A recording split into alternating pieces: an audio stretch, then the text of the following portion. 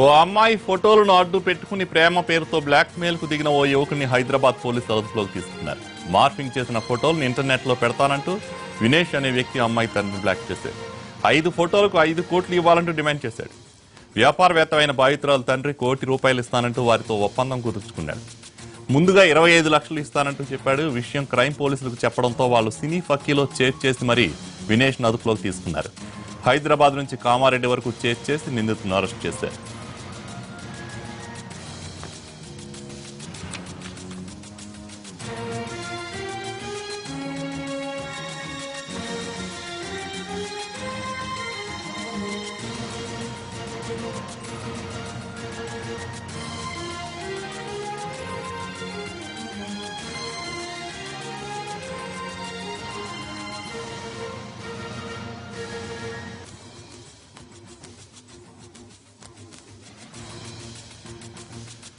ఓ అమ్మాయి ఫోటోలను అడ్డు పెట్టుకుని ప్రేమ పేరుతో బ్లాక్ మెయిల్ కు దిగిన ఓ యువకుని హైదరాబాద్ పోలీసులు అదుపులోకి తీసుకున్నారు.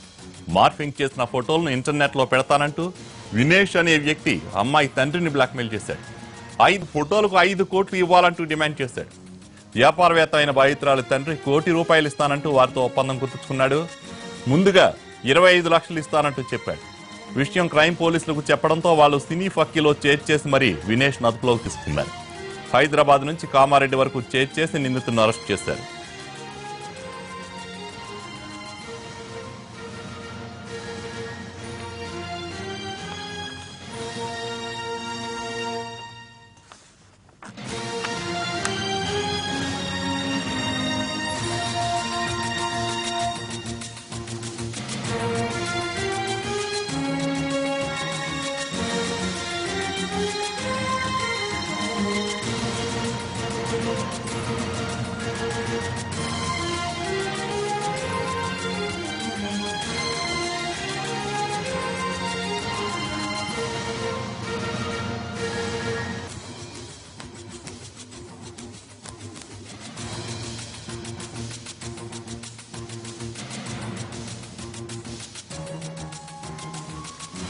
ఓ అమ్మాయి ఫోటోలను అడ్డు పెట్టుకుని ప్రేమ పేరుతో బ్లాక్ మెయిల్ కు దిగిన ఓ యువకుని హైదరాబాద్ పోలీసులు అదుపులోకి తీసుకున్నారు.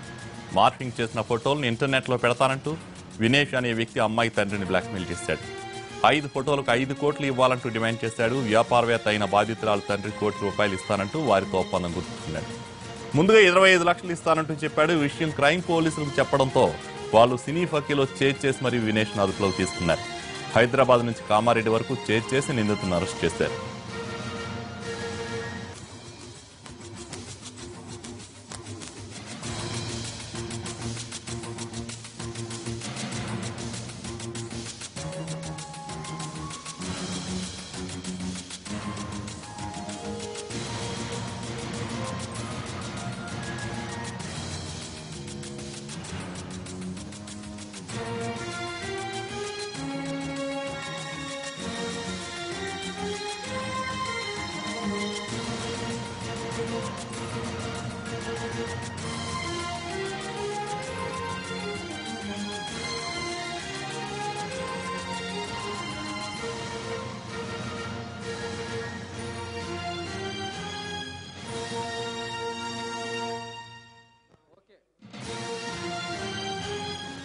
ఈ ఘటనపై పూర్తి వివరాలు మా ప్రతినిధి రమేష్ వైట్లా అందిస్తారు. రమేష్, హైదరాబాద్ సైబర్ క్రైమ్ పోలీసులు ఒక చీటర్ని అరెస్ట్ చేయడం జరిగింది. ఏదైతే 5 ఫోటోలు 5 కోట్లు అన్న డిమాండ్ మేరకు ఒక తండ్రిని బెదిరించిన నేపథ్యంలో వినేష్ అనే ఒక విద్యార్థిని హైదరాబాద్ సైబర్ క్రైమ్ పోలీసులు అరెస్ట్ చేశారు. కొద్దిసేపటి క్రితం అరెస్ట్ చేసిన ఈ స్టోరీకి సంబంధించి పూర్తిగా చూసినట్లయితే నిన్న మొత్తం కూడా సినిమా ఫక్కీలో సినిమా తరహాలో ఒక చేజింగ్ చేసి హైదరాబాద్ టు కామారెడ్డి వరకు ఒక నిందితుని పట్టుకోవడానికి పోలీసులు తీవ్ర ప్రయత్నాలు చేశారని చెప్పొచ్చు. ఏదైతే ఒక వ్యక్తి వినేష్ అనే వ్యక్తి హైదరాబాద్లోని ఒక ప్రముఖ కాలేజీలో డిగ్రీ చదువుతున్నాడు. ఇతనికి ఒక అమ్మాయి మార్వాడికి కమ్యూనిటీకి సంబంధించిన ఒక అమ్మాయి పరిచయం అయింది. ఆ అమ్మాయి ప్రతినిత్యం కూడా కార్లలో కాలేజీకి వస్తూ పోతుంటుంది. అయితే ఈ అమ్మాయిని ప్రేమించినట్లయితే తనకు పెద్ద మొత్తంలో డబ్బులు వస్తాయని ఆశపడ్డ వినేష్ ఆ అమ్మాయిని ప్రేమించినట్టు నటించడం కాకుండా అమ్మాయి సంబంధించిన కొన్ని ఫోటోల్ని అతను తీసుకోవడం జరిగింది. 5 ఫోటోలు తీసుకున్న తర్వాత 5 ఫోటోల్ని అతను మార్పింగ్ చేసి ఆమె తండ్రికి ఏదైతే ఆ ప్రియురాలుగా చెప్పబడుతున్న తండ్రి ఒక వ్యాపారవేత్త, హైదరాబాద్ నగరంలో ఒక పెద్ద వ్యాపారాన్ని నిర్వహిస్తుంటాడు, బేగం బజార్లో నివాసం ఉంటాడు. ఆ తండ్రికి మార్ఫింగ్ చేసిన బిడ్డకు సంబంధించిన 5 ఫోటోలు పంపించి ఈ 5 ఫోటోల్ని గనక నేను సోషల్ మీడియాలో పెట్టినట్లయితే నాకు పెద్ద మొత్తంలో డబ్బులు వస్తాయి, మీ సంబంధించిన మీ కెరీర్ కావచ్చు, మీ బిడ్డ కెరీర్ కావచ్చు, లేక మీ కుటుంబ పరువు మొత్తం పోతుందని చెప్పి అతను భయపడటం జరిగింది. 5 ఫోటోలను తను పూర్తిగా డిలీట్ చేసి వాటిని పూర్తిగా డిస్ట్రాయ్ చేయాలంటే నాకు 5 కోట్ల రూపాయలు ఇవ్వాలని చెప్పి వినేష్ తండ్రికి ఏదైతే ప్రియురాల తండ్రికి డిమాండ్ చేయడం జరిగింది. ఈ మేరకు డిమాండ్ మేరకు అతను తండ్రి ఆ ప్రియుడితోటి వినేష్ తోటి పూర్తిగా బేరసారాలాడి చివరకు 1 కోటి రూపాయల వరకు సెటిల్మెంట్ చేశారు. అయితే 1 కోటి రూపాయల్లో ముందస్తుగా తన దగ్గర 25 లక్షల రూపాయల డబ్బులు ఉన్నాయి, వాటిని ఇస్తానని చెప్పి అతను ఏదైతే హైదరాబాద్ నగరంలో ఉన్న ఒక ప్రాంతానికి రావాలి, అక్కడ తీసుకుని డబ్బులు ఇవ్వాలని చెప్పి వినేష్ చెప్పడంతో ఈ తండ్రి వ్యాపారవేత్త తండ్రి డబ్బులు తీసుకొని అక్కడికి వెళ్ళడం జరిగింది. అయితే ఇతను సంబంధించి మరోవైపు ఒక అనుమానం వచ్చి సైబర్ క్రైమ్ పోలీసులను ఏదైతే ప్రియురాలు తండ్రి సైబర్ క్రైమ్ పోలీసులను ఆశ్రయించాడు. సైబర్ క్రైమ్ పోలీసులు ఈ మేరకు అతన్ని చేసి దాదాపు హైదరాబాద్ నుంచి కామారెడ్డి వరకు ఒక 180 కిలోమీటర్లు చేసి సినిమా పక్కీలో వినేష్ని అరెస్ట్ చేశారు. అయితే ముందస్తుగా తాను డబ్బులు తీసుకుంటే ఎక్కడ పోలీసులు చిక్కుతానని చెప్పి తన 2 మిత్రుల్ని పంపించడం జరిగింది. ఆ తర్వాత 2 మిత్రులు తీసుకున్న తర్వాత పోలీసులు కస్టడీలో తీసుకున్న తర్వాత ఆ మిత్రుల ద్వారా వినేష్ కాల్ చేయించి అతని సినిమా పక్కీలో కామారెడ్డి వరకు పూర్తిగా వేటాడి అతన్ని పట్టుకున్నారు. అయితే సినిమా తరహాలో పోలీసు చేజింగ్లు, ఫైటింగ్లు కావచ్చు, లేకుంటే దాడులు కావచ్చు, ప్రద్దాలు కావచ్చు, ఇలా చేస్తూ హైదరాబాద్ టు కామారెడ్డి వరకు ఈ మొత్తంగా ఇతన్ని పట్టుకోవడానికి పూర్తిగా ప్రయత్నం చేసింది. అయితే సైబర్ క్రైమ్లో 5 కోట్ల రూపాయలు 5 ఫోటోల కోసం 5 కోట్ల రూపాయలు అని తండ్రిని డిమాండ్ చేయడంతో ప్రియురాలు తండ్రిని డిమాండ్ చేసి చివరికి 25 లక్షల రూపాయలు తీసుకుంటూ సైబర్ క్రైమ్ పోలీసులకు అతను చిక్కడం జరిగింది. దీనికి సంబంధించి పోలీసులు అతన్ని పట్టుకున్నారు. కొద్దిసేపు కింద పట్టుకొని సైబర్ క్రైమ్ పోలీసులు తీసుకురావడం జరిగింది. అతన్ని పూర్తి స్థాయిలో విచారిస్తున్నామని చెప్పారు. అతని దగ్గర నుంచి ఇంకా కీలకమైన సమాచారం సేకరిస్తున్నారు. అతను ఎందుకోసం డబ్బులు డిమాండ్ చేశాడు, నిజంగా ఫోటోలు అమ్మాయి వాళ్ళే కూడా మార్పింగ్ చేసిన ఫోటోలా అన్న విషయాలు కూడా తెలుసుకునే ప్రయత్నం చేస్తున్నామని చెప్పి పోలీసులు చెప్తున్నారు. చివరికి 1 రోజు పాటు శ్రమించిన తర్వాత సైబర్ క్రైమ్ పోలీసు వినేష్తో పాటు అతని 2 మిత్రులను అరెస్ట్ చేసి కస్టడీలో తీసుకోవడం జరిగింది. వాళ్ళని ప్రస్తుతానికి విచారిస్తున్నారు. మరి కాసేపట్లో వీళ్ళని మీడియా ముందు కూడా తీసుకొచ్చే అవకాశం కూడా కనబడుతుంది. Thank you. కృష్ణమ్మ పరవళ్లు తొక్కుతోంది. శ్రీశైలం ప్రాజెక్టుకు వరద నీరు పోటెత్తుతోంది. నీటి ప్రవాహం గంటకు పెరుగుతోంది. గత నెలలో కురిసిన భారీ వర్షాలకు ప్రాజెక్టు సగం పైన నిండింది. తాజాగా 4-5 రోజుల నుండి కురుస్తోన్న వర్షాలకు ప్రాజెక్టు పూర్తి స్థాయి నీటి మట్టానికి చేరువలోకి వచ్చింది. దీంతో శ్రీశైలం ప్రాజెక్టు గేట్లను తెరిచి నీటిని సాగర్కు వదిలారు. మొదట శాస్త్రోక్తంగా పూజలు నిర్వహించిన అనంతరం ఏపీ మంత్రి దేవినేని ఉమామహేశ్వరరావు 4 గేట్లు ఓపెన్ చేశారు. నాగార్జున సాగర్కు 1,00,000 క్యూసెక్ల నీటిని పంపించారు.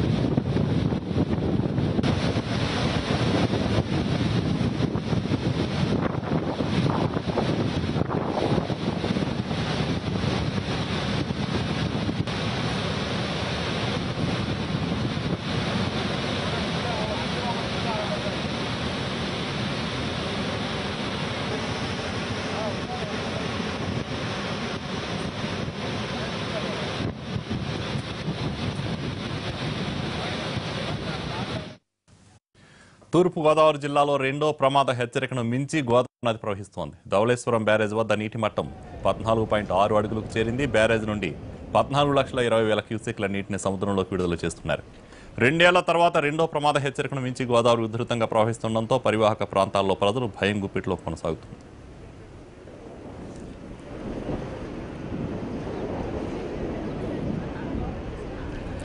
ధవళేశ్వరం బ్యారేజ్ వద్ద రెండో ప్రమాద హెచ్చరిక జారీ చేసినా ఎలాంటి ఇబ్బందులు లేవు. ఏటిగట్లు పటిష్టంగా ఉన్నాయి. ప్రతి 5 కిలోమీటర్లకు లస్కర్లు విధులు నిర్వహిస్తున్నారు.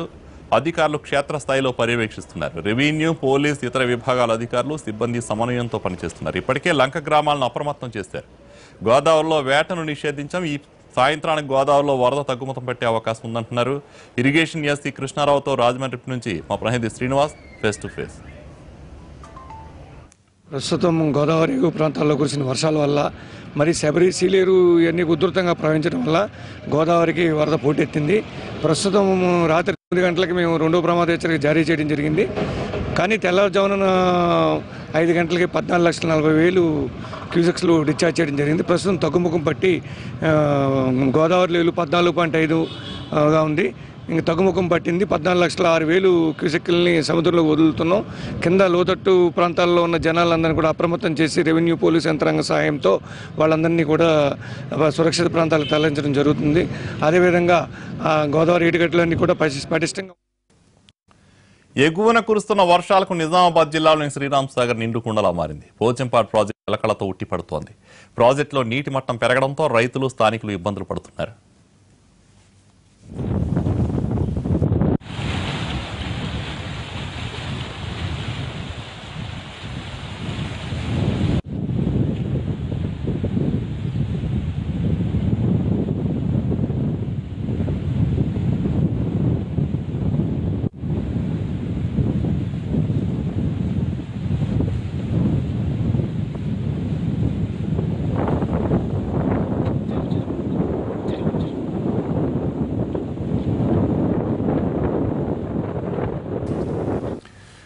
ఎగువ ప్రాంతాల్లో కురుస్తున్న వర్షాలకు గోదావరి ఉధృతంగా ప్రవహిస్తోంది. వరద నీరు పోటెత్తడంతో ఖమ్మం జిల్లాలోని విలీన మండలాలకు నీరు పోటెత్తింది. వర్షాలు ఇంకా ఎక్కువ పడితే రాకపోకలు కూడా స్తంభించే పరిస్థితి ఏర్పడింది.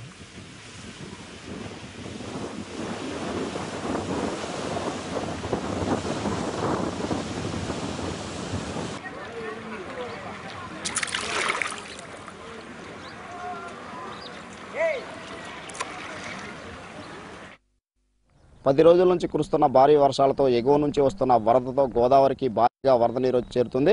గోదావరికి అయితే ప్రస్తుతానికి మొదటి ప్రమాద హెచ్చరిక కొనసాగుతూనే ఉంది. ప్రస్తుతం మనం గోదావరి నది పరివాహ ప్రాంతంలో ఉన్నాము. మనం ప్రస్తుతం విజువల్స్ లో చూసుకోవచ్చు. గోదావరి నది నీటి మట్టం ప్రస్తుతం అయితే 44.9 అడుగుల మేర ప్రవహిస్తూ ఉంది. మనం విజువల్స్ లో చూసుకుంటే నిన్న 47.9 అడుగులు ప్రవహించిన గోదావరి ఈరోజు 44.9 అడుగులకు తగ్గిందని చెప్పుకోవచ్చు. అంటే క్రమేపీ తగ్గుతూ వస్తున్న గోదావరి ధవళేశ్వరం వద్ద వరద ప్రవాహం పెరుగుతూ పోతుంది. అయితే ఇంకా భారీ వర్షాలు ఉండటంతో రానున్న కొన్ని గంటల్లో కూడా గోదావరికి భారీగా వరద నీరు వచ్చి చేరుకునే అవకాశం ఉందని సిడబ్ల్యూసీ అధికారులు చెప్తున్న పరిస్థితిని మనం గమనించుకోవచ్చు. మొత్తానికి చూసుకుంటే ఈ భారీ వర్షాలతో గోదావరికి భారీగా వరద నీరు చేరటంతో లోతట్టు ప్రాంతాలని అన్నింటినీ కూడా అధికారులు అప్రమత్తం చేసిన పరిస్థితిని మనం చూసుకోవచ్చు. అదేవిధంగా భద్రాచలం సబ్ కలెక్టర్ ఎప్పటికప్పుడు పరిస్థితిని సమీక్షిస్తూ ఎక్కడా కూడా అవాంఛనీయ సంఘటనలు లోతట్టు ప్రాంతంలో నష్టం జరగకుండా చర్యలు చేపడుతున్న పరిస్థితిని చూసుకోవచ్చు. మొత్తానికైతే గోదావరి నది భారీగా ప్రవహిస్తుండటంతో విలీన మండలాలైన కూనవరం, దుమ్ముగూడెం, చింతూరు, విఆర్పురంలో రోడ్లపైకి భారీగా వరద నీరు చేరడంతో కొన్ని గ్రామాలకైతే రాకపోకలు స్తంభించిపోయినా చెప్పుకోవచ్చు. అదేవిధంగా ఎగువనకు ప్రాణహిత అదేవిధంగా తాలిపేరు ఉధృతంగా ప్రవహిస్తుండటంతో ఆ నీరు కూడా భారీగా గోదావరికి చేరుతూ వస్తుంది. ఇప్పటికైతే ప్రస్తుతానికి తాలిపేరు 4 గేట్లు ఎత్తి 6,000 టీఎంసీల క్యూసెక్కుల నీటిని దిగువనకు వదులుతున్నారు. అదేవిధంగా కిన్నెరసాని డ్యామ్ దగ్గర కూడా భారీగా వరద నీరు చేరడంతో ప్రస్తుతానికైతే 2 గేట్లు ఎత్తి అక్కడి నుంచి కూడా వాటర్ని దిగువనకు వస్తున్న పరిస్థితిని చూసుకోవచ్చు. మొత్తానికైతే గోదావరికి భారీగా వరద నీరు చేరడంతో లోతట్టు ప్రాంతాలన్నీ జలమయమయ్యాయి. అదేవిధంగా ఏపీ తెలంగాణ రాష్ట్ర సరిహద్దు ప్రాంతాల్లో ఉన్న విలీన మండలాలకి అన్ని రాకపోకలు బంద్ అయ్యాయి. అదేవిధంగా ఇంకా కొన్ని గంటల్లో భారీగా వరద నీరు చేరితే క్రమేపీ పెరగొచ్చని కూడా అధికారులు చెప్తున్నారు. ప్రస్తుతానికైతే గోదావరి వరద తగ్గుముఖం పట్టిందని చెప్పుకోవచ్చు. అదేవిధంగా భద్రాచలంలో కొన్ని ప్రాంతాల్లో కూడా స్లూయిజ్లు లీక్ అవడంతో కొన్ని ప్రాంతాలు కూడా ముంపునకు గురైన పరిస్థితిని మనం గమనించుకోవచ్చు. మొత్తం మీద చూసుకుంటే ఈ భారీ వర్షాలతోటి గోదావరి ఎగువ నుంచి ప్రవహిస్తుంది కాబట్టి మణుగూరులో ఉన్న బొగ్గు గనులన్నీ కూడా ఓసీ బొగ్గలను కూడా నీట మునిగినాయి. ప్రస్తుతానికైతే బొగ్గు ఉత్పత్తికి ఆటంకం ఏర్పడింది. అదేవిధంగా బొగ్గు రవాణాను కూడా సింగరేణి అధికారులు ఆపేసిన పరిస్థితిని మనం గమనించుకోవచ్చు. అదేవిధంగా మొత్తం కూడా లోతట్టు ప్రాంతాలన్నీ జలమైన ప్రాంతాల్లో ఉన్న ప్రజలకు పునరావాస కేంద్రాలు ఏర్పాటు చేసి ఎప్పటికప్పుడు అధికారులు దగ్గరుండి సమీక్ష నిర్వహిస్తూ వాళ్ళకి కావాల్సిన అన్ని సౌకర్యాలను ఏర్పాటు చేశారు. అదేవిధంగా భద్రాచలం సబ్ కలెక్టర్లో కంట్రోల్ రూమ్ ఏర్పాటు చేసి ఏదైనా ఉంటే ఆ నెంబర్కి కాల్ చేయమని ఇప్పటికే చెప్పిన పరిస్థితిని మనం గమనించుకోవచ్చు. మొత్తంగా చూసుకుంటే రాబోయే రోజుల్లో కూడా వర్షాలు ఉన్నాయని చెప్పడంతో భారీగా గోదావరి వరద చేరొచ్చు కాబట్టి లోతట్టు ప్రాంతాల ప్రజలు మొత్తం కూడా అప్రమత్తంగా ఉండాలని ఇప్పటికే అధికారులు ఆదేశాలు జారీ చేశారు. మొత్తంగా చూసుకుంటే పర్ణశాల దగ్గర గోదావరి మొత్తం కూడా సీతమ్మ నార మొత్తం కూడా నీట మునిగిన పరిస్థితి మనం గమనించుకోవచ్చు.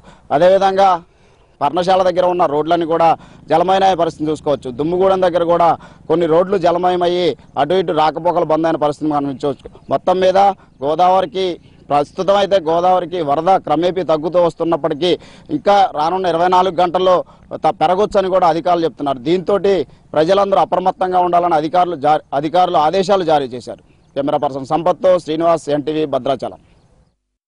ఎడతెరిపి లేని వర్షాలతో ఆదిలాబాద్ జిల్లా అతలాకుతలమవుతుంది. తెలంగాణ మహారాష్ట్ర సరిహద్దుల్లోని తరుణ్ బ్రిడ్జ్ వరదకు కుప్పకూలింది. ఒకవైపు పూర్తిగా కూలిపోగా 2 రాష్ట్రాల మధ్య రాకపోకలు పూర్తిగా నిలిచిపోయాయి.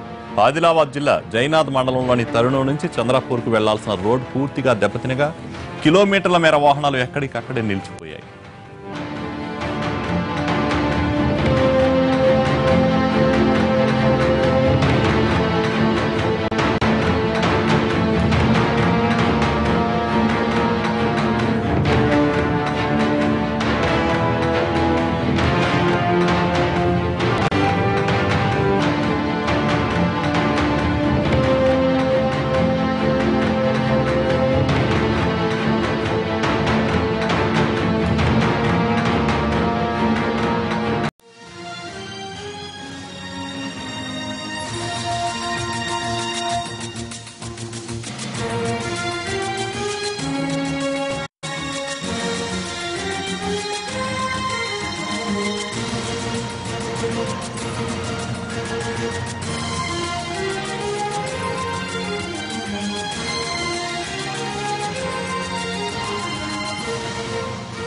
కేరళ కన్నీళ్లు పెడుతోంది.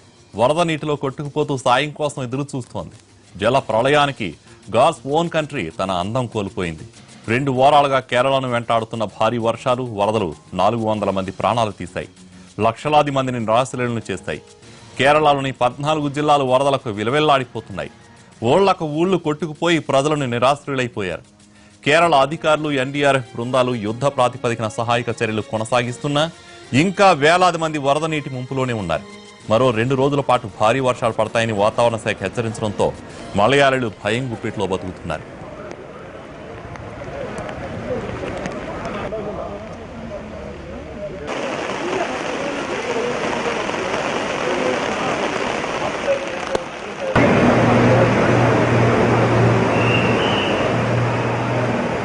భారీ వర్షాలు, వరదలకు 19,512 కోట్ల నష్టం జరిగినట్టు కేరళ ప్రభుత్వం ప్రాథమికంగా అంచనా వేసింది. కొచ్చి నేవల్ ఆఫీసులో మోడీతో జరిగిన సమీక్షా సమావేశంలో నష్టం వివరాలను ఆయనకు అందించారు ముఖ్యమంత్రి పినరయి విజయన్.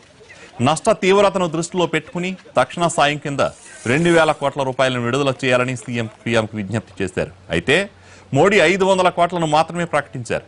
గతంలో ఇచ్చిన 100 కోట్ల రూపాయలకు ఇది అదనపు సాయం. కేంద్ర బృందాలు పర్యటించి నష్టాన్ని అంచనా వేసిన తర్వాత మాత్రమే వరద సాయాన్ని పెంచే అవకాశాలు ఉన్నాయి. మరోవైపు వరదల్లో ప్రాణాలు కోల్పోయిన వారి కుటుంబాలకు కేంద్ర సాయం కింద 2 లక్షల ఎక్స్గ్రేషియాను ప్రకటించారు మోడీ. తీవ్రంగా గాయపడిన వారికి 20,000 ప్రకటించారు.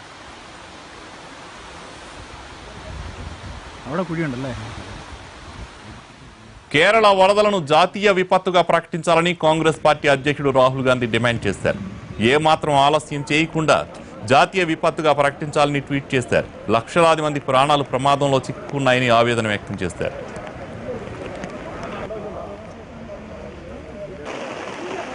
తక్షణం ఇక్కడి ప్రజలను రక్షించకపోతే కనీసం 10,000 మంది చనిపోతారు. వెంటనే సైన్యాన్ని పంపించండి, మా ప్రజల ప్రాణాలు కాపాడండి, మిమ్మల్ని వేడుకుంటున్నాను. కేరళ అలజపు జిల్లా చెంగనూరు ఎమ్మెల్యే కన్నీళ్లు పెట్టుకుంటూ చెప్పిన మాటలివి. కేరళలో వరద తీవ్రత ఏ స్థాయి విలయాన్ని సృష్టిస్తుందో దీనిని బట్టి అర్థమవుతుంది. కేరళలోని అన్ని వరద ప్రభావిత ప్రాంతాల్లో సహాయక చర్యలు వేగంగా కొనసాగుతున్నా చెంగనూరు వైపు మాత్రం ఎవరూ చూడలేదు. దీంతో ప్రజలంతా కొన్ని రోజులుగా వరద నీటిలోనే బ్రతుకుతున్నారు. చెంగనూరులో నివాసం ఉంటున్న ప్రతి వ్యక్తి ప్రమాదకర పరిస్థితుల్లో ఉన్నట్లు కేరళ వాసులు సోషల్ మీడియాలో పోస్టులు పెడుతున్నారు. సాయం కోసం స్థానిక ఎమ్మెల్యే కూడా ప్రభుత్వాన్ని, సైన్యాన్ని వేడుకునే పరిస్థితి చెంగనూరులో కనిపిస్తోంది. సైన్యం ఇప్పటికిప్పుడు హెలికాప్టర్ను పంపకపోతే జనం ప్రాణాలు కోల్పోతారంటూ ఆయన ఆవేదన వ్యక్తం చేశారు. దీంతో వెంటనే సైన్యం రంగంలోకి దిగింది. చెంగనూరుకు తిరువనంతపురం నుంచి ప్రత్యేక బృందాలను పంపారు.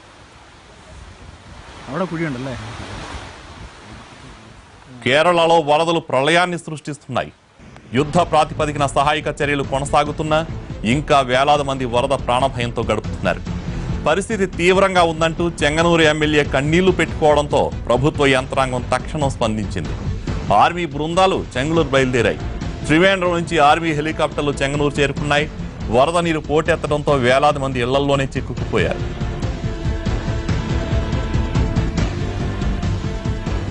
భారీ వర్షాలు వరదలకు కేరళ రోడ్లన్నీ నామరూపాలు లేకుండా పోయాయి. జాతీయ రహదారులు పూర్తిగా కొట్టుకుపోయాయి. దీంతో రవాణా వ్యస్తవ్యస్తంగా మారింది.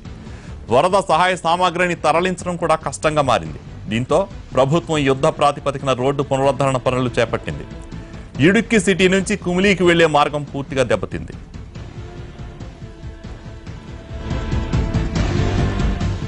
కేరళ వరద ప్రభావిత జిల్లాల్లోని మారుమూల ప్రాంతాల్లో కూడా సహాయక చర్యలు కొనసాగిస్తోంది సైన్యం. పాలక్కాడ్, మంగళం డ్యాం సమీపంలోని ఆదివాసీ గ్రామాలు పూర్తిగా నీట మునిగిపోయాయి. సమాచారం అందుకున్న ర్యాపిడ్ యాక్షన్ ఫోర్స్ యుద్ధ ప్రాతిపదికన సహాయక చర్యలు ప్రారంభించింది. వరద నీరు పోటెత్తుతున్నా సరే ప్రాణాలు తెగించి సహాయక చర్యలు చేపట్టారు ఆర్ఏఎఫ్ బృందాలు. అప్పటికప్పుడు కర్రల వంతెన నిర్మించి ఆహార పదార్థాలను సరఫరా చేశారు.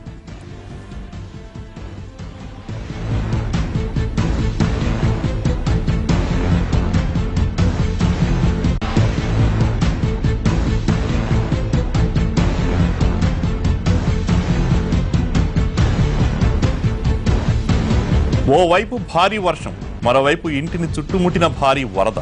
తన ప్రాణాల సంగతి తర్వాత కడుపులో ఉన్న బిడ్డ పరిస్థితి తలుచుకుని ఆ మహిళ ప్రాణాలు గుప్పెట్లో పెట్టుకుంది. క్షణమకి యుగంగా గడిపింది. ఈలోపు దేవుళ్లా ప్రత్యక్షమైంది ఇండియన్ నేవీ. బాధితురాలి పరిస్థితిని గమనించి వెంటనే నేవీ రెస్క్యూ టీం రంగంలోకి దిగింది. ఆ గర్భిణిని ఇంటిపై నుంచి చాపర్ ద్వారా ఎయిర్ లిఫ్ట్ చేశారు. నిండు గర్భిణి ఆకాశంలో వేలాడుతూ పైకి వెళ్తుంటే చూసేవాళ్ల కళ్ళు చెమర్చాయి. తల్లికి బిడ్డకు ఎలాంటి ప్రమాదం లేకుండా సురక్షితంగా రక్షించారు మన సైనికులు. వెంటనే ఆ మహిళను అలపుజలోని సంజీవిని ఆసుపత్రికి తరలించారు. తల్లి బిడ్డ ఆరోగ్యంగా ఉన్నట్లు వైద్యులు ప్రకటించారు.